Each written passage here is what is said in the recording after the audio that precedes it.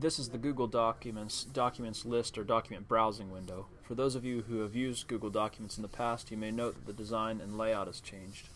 This is the window that you see when you first log into the Malone Google Documents system. There are 4 sections of this window we'll cover. On the left, you will see the navigation panel. On the left, at the center of the window is the actual documents list, and on the right-hand side is the details panel.